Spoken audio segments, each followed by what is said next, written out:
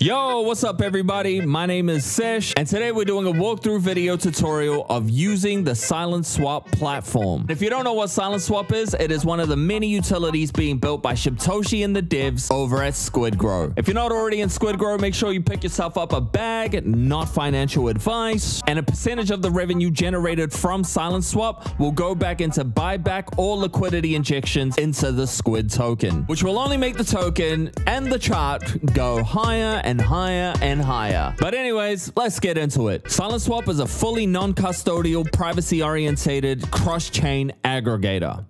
I know, it's a lot of words. It lets you swap tokens from one chain to another, and in the process moves them through the secret network to create a completely private transfer of funds. The most profound aspect of Silent Swap is its fully non-custodial architecture, and at no point along the way does any centralized authority take possessions of your funds.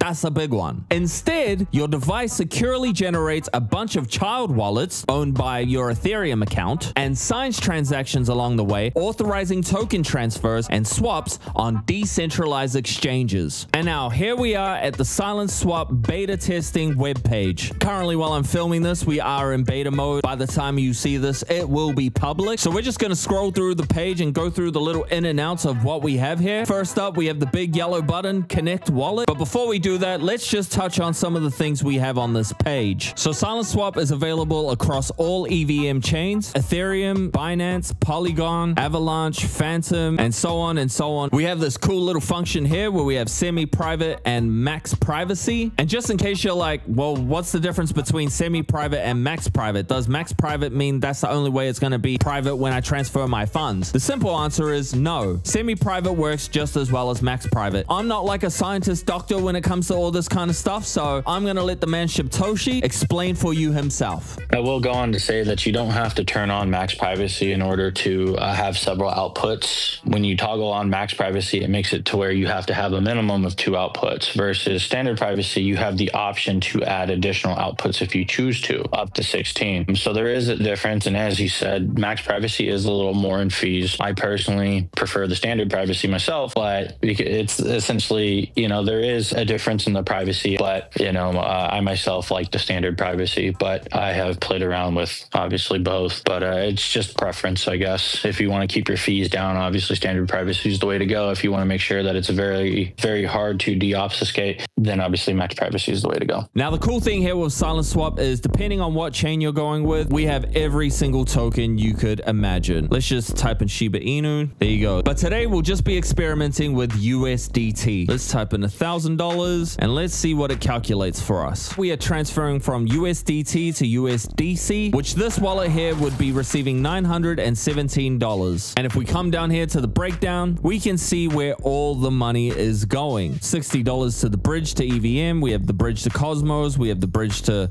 Osmosmostus. I can't even pronounce that. And then we have gas fees and then the service fee. Now, the service fee is the fee that will be going back to Silent Swap, which will be used as buybacks for the token SquidGrow, or liquidity injections. Now, obviously, there have been many examples of people sending $4,000, $5,000 and actually receiving more money from the receiving wallet. I know, I can't make sense of it either, but yeah, it's pretty cool. Now, let's connect our wallet and show you how this is done. So, first thing we're going to do is connect wallet. I'm with Trust Wallet, so I click Trust. And today, I'm going to show you 2 transactions I've done. The first one, Ethereum USDT to Ethereum USDC. We'll be sending $500. So here we can see the total fees. Keep in mind the $92 is not the gas fee. Once you're ready, click I agree to terms of use and privacy policy, then click execute swap. And then once it gets to preparing express route, make sure you have your wallet open to sign the transaction. Keep in mind this is just an estimate, and the thing about Silent Swap is that it's constantly recalculating the best swap path to maximize the output amount you end up getting. But because they're using multiple decentralized exchanges across different chains, the prices of token pairs are constantly changing. So keep in mind you may end up getting a slightly different amount than estimated depending on volatility. Silent Swap has an automatic automatic privacy built into the app, but as we all know, privacy is not a simple yes or no. There's a nuance to it. It's a spectrum. And as you can see in this privacy thermometer thing down here, my current privacy score is good,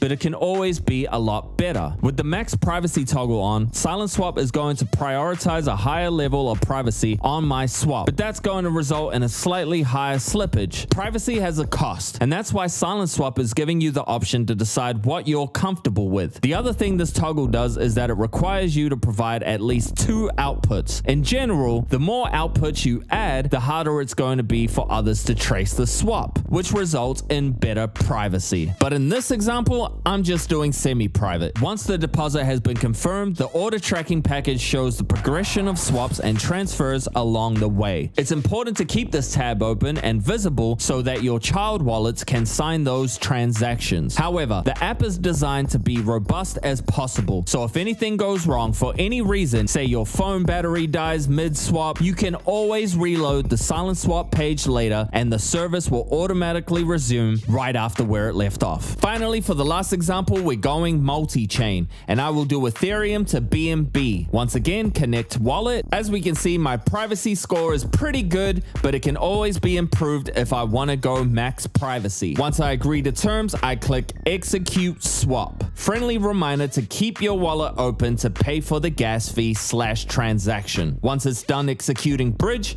you'll see this cool little pop-up thing on your screen. Then we are brought back to the order created page where Silent Swap does its thing. Now, as we're waiting, I will mention that every transaction I did today in these examples took me roughly 8 to 11 minutes. Once it's done, your toggle bar should show it's completed.